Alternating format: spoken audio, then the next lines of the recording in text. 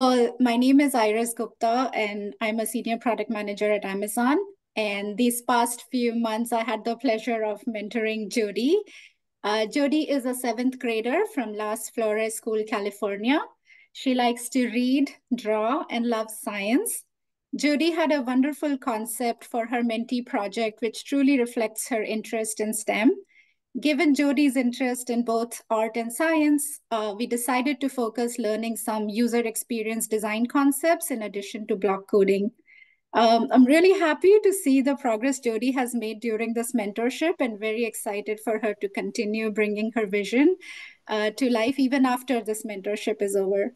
With that, I would like to pass on the mic to Jodi. Thank you, Iris. Hi, everybody. My name is Judy. Let me introduce you to my mentor. Her name is Iris. She's a product manager at Amazon. She's from Seattle, but originally from India. Her favorite hobbies are reading, cooking, and skiing. Next slide, please. Let me talk about my project. The title of my project is Women in STEM. It is an app, a mobile app. I selected this project because I had read a book called Goodnight Stories for Rebel Girls. My main goal was to spread awareness about women in STEM and let people learn about them and get inspired through my project. So far, we have successfully finished 3 accomplished women and watched a video about them. In the future, I wanted to include more accessibility and not just watching a video about them, but reading about them. I also wanted to make an app into an educational app, which was my main idea before constructing and building the app. Another future step of my project would be just to add more women and update the project into a more advanced app. Next. Some of the things I have learned from my magical experience is that I had advanced in my block coding, learned how to manage my time. I also learned how to make more screens within the app, link URLs within the app to take to an external browser, learned some new functions such as layout, images, text features, designer, etc. One of the challenges are usually just learning and researching new things and getting through difficulties. Next. This was the beginning of our trip. I did some wireframing, practice tutorials. The wireframing shows my original idea. My original idea was to make a student and a teacher version, but realizing how much time it would take to build all the features, we decided to focus on building a version 1 of the app. Currently, the user's experience does not change by who the user is. In the future, I would like to build a separate user experience for teachers and students. Next. The top right was some of my coding I have built for the buttons, and at the bottom of the corner was the code for the homepage, and to my left is what the app would look like while building and progressing through the app. Next. Here's a demo of, that's how it would look in the app. Next.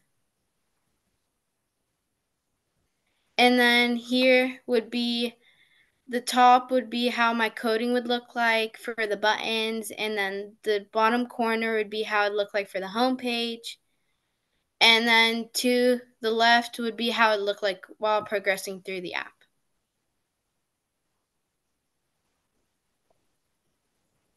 Here's a video of my demo. This is how the MIT App Inventor's home screen looks like while building the app.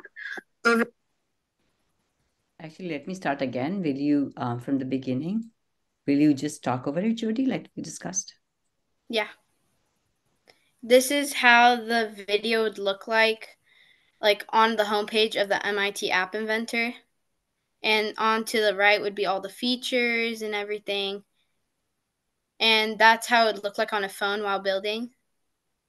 And then this would be the designer page. And then this would be the block coding page where you'd build the code for each of the screens. And then up where it says homepage and all of those would be where you'd press the screen to make each code for each of the screens that you have. And then you can use it on a simulator where it shows you how it'd look like on a computer. That's what I was using to build my app.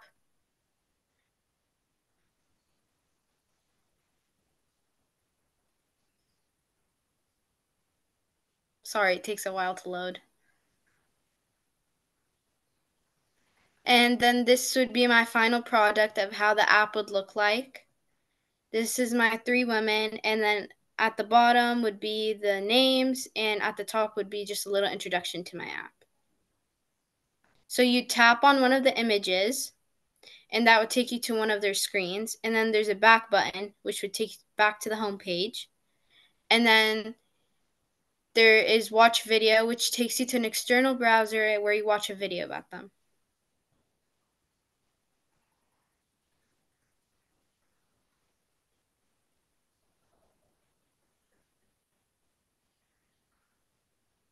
Thank you.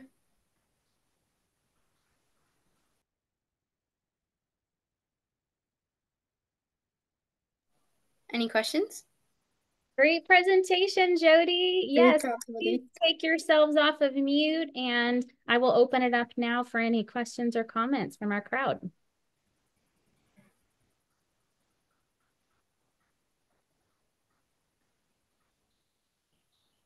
I have a question. I have a question for Jodi. Okay, go ahead. Go ahead. No, you go ahead first. Okay. Well, I just wanted to say excellent job, Jodi. That was really very cool.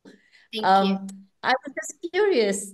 Yeah, great job. I was curious, is this your first time making an app for making in a mobile app? Mm-hmm. And did you enjoy the process? Yeah. Wonderful. So, yeah, excellent job. Very well done. Thank you. My question, Jodi, was I saw that you picked Grace Hopper and a few other women. How did you pick? I mean, obviously, there's so many great women, but those seem to be your personal favorites. And I was wondering if you could comment on that. And great job, by the way. Thank you. I've just read a couple summaries about them and books about them, and I decided those were the most interesting and the most related to STEM, and it showed how they went through a lot of hardships and difficulties into getting what they wanted. Great follow-up question. So as you read over the struggles, what's the one lesson you got out personal for your own personal journey? What is the one thing the top thing that you learned from their experiences? I guess it's just you can accomplish anything if you have the motivation to do it. And without motivation or creativity to be able to make these things, nothing would be here. That's amazing. Thank you. You're welcome. Thank you. I have a question too. First of all, congratulations, Jodi. That was very cool. I was wondering, what was your favorite part of the app making process? And since you mentioned it was your first time, was there anything that surprised you as you went through the process? Something unexpected? I feel like my favorite part would be actually testing out my app and how it'd look like. And I feel like something that really surprised me is that there was block coding. I wasn't expecting to have block coding. Very cool. Thank you. Thank you.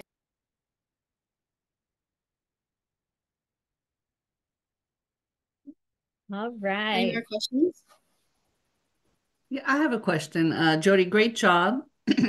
Have you taken any coding classes before, or is this just something you just decided you wanted to do without having previous, coding camps or things of that nature? I have done elementary coding. It was just an after-school program. It was all about block coding and how to make games. And I think that's it. I didn't actually take any other classes. Great job. Thank you. Absolutely. Like everyone else said here, phenomenal job. I'm also very impressed by your presentation skills, especially as a 7th grader. You should be very proud of yourself. Great job.